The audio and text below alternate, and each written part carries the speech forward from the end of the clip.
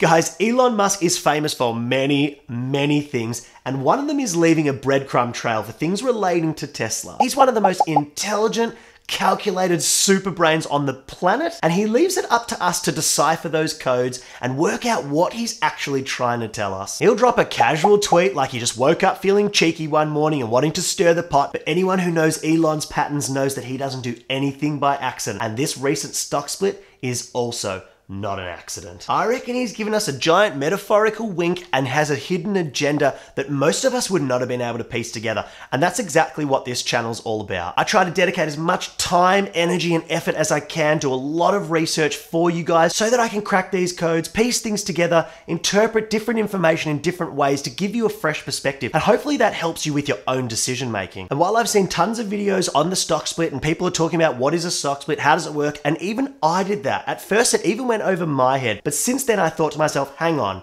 Elon doesn't do these things by coincidence. There's definitely some intentions behind it, and I made it my mission to work out why I think he split the stock. And I've come to some very, very big conclusions. And historically, one thing is pretty consistent with Elon Musk, and that is that the people who are on the right side of interpreting the things that he's putting out for us, those little breadcrumb trails, they're the ones who stand to make the most from Tesla. So then what is it, Dan? What is Elon Musk trying to tell us? First, let me paint the picture for you. Elon has always been a man of the people. He's always doing interviews, he's putting out tweets, and most importantly, he actually responds to his tweets. He seems to genuinely be interested in what his investors have to say about his company. He takes it all on board, and he often acts on these different things. So that's just step number one. He seems to be interested in his fans and his investors and what they have to say. Step number two, however, is that Tesla is on the brink of breaking some massive major ground, and not even on one front, on many fronts. And when you start to see how all of these things come together, as well as the type of person Elon is, you'll understand exactly why they've split their stock. At least you'll understand my opinion of why. Don't forget, I'm not a financial advisor. I'd never give you advice about your money. Please do your own due diligence and seek professional help when investing your money. All right, firstly, Tesla has been working on autonomous full self-driving technology for a while now,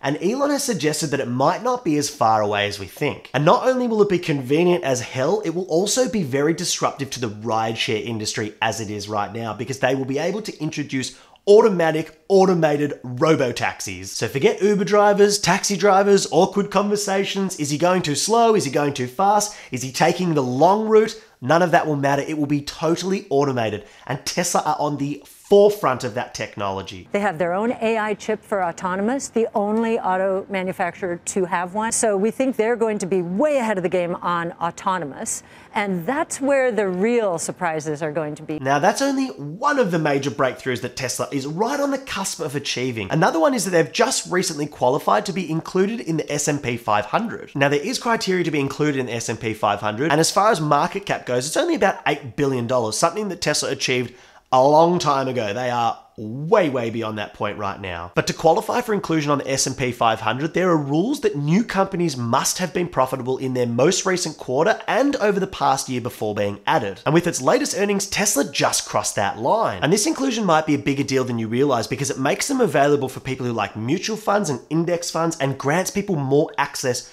to Tesla stock in different ways. And in classic Musk fashion, Tesla are even achieving that milestone in unique fashion, because, hell, they are trailblazers. Lillard, long range three, and it's good at the buzzer! In terms of dollar value, Tesla will become the largest company to ever enter the index. They join a pool of other eligible candidates and are considered for inclusion when an opportunity presents itself, at which point the committee takes several factors into account, such as sector balance and size representation. So while the inclusion looks like it's almost a certainty, it's not an absolute guarantee, so just keep your eyes open to that one. Now, the things we've just talked about are very exciting, but none come close to how exciting the next thing I'm going to talk about is. And once we start to connect all the dots, don't worry, I'll do all the dot connecting. You sit back and relax. That's my responsibility to you. Once we connect all those dots, hopefully it will all make sense to you. I hope so. And by the way, if you're enjoying the video so far, slap a thumbs up on it. It helps so much with the YouTube algorithm, helps me more than you could possibly imagine,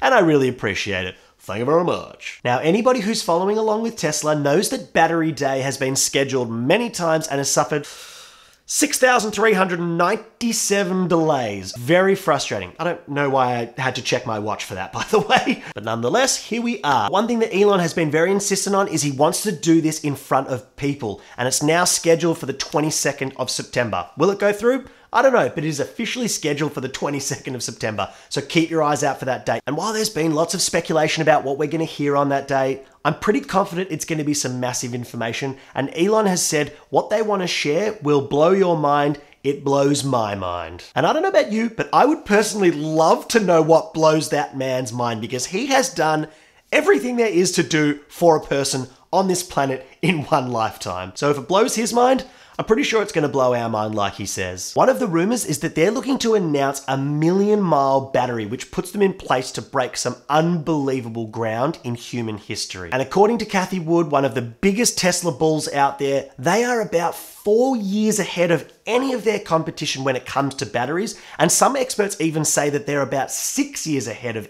any of their competition. Their battery cost is 3 years ahead, 3 to 4 years ahead of any other auto manufacturer in terms of the cost declines. And so every other auto manufacturer will, if they want to be competitive with Tesla, they will have to sell their cars at a loss at the same time they're losing their internal combustion engine business. And Tesla are on the absolute verge of achieving what can only be achieved once in human history. There is only one company that will ever do this first, and it's looking like it's going to be Tesla, and they are way ahead of the competition. And that achievement is that if they can manage to reduce the cost of their batteries per kilowatt hour to under $100, they will be the first company to create a car that is cheaper than the classic combustion engine car that we have seen for the last, more than 100 years. This truly is a once-in-a-lifetime opportunity, and it's a breakthrough that no one else can be the first to make.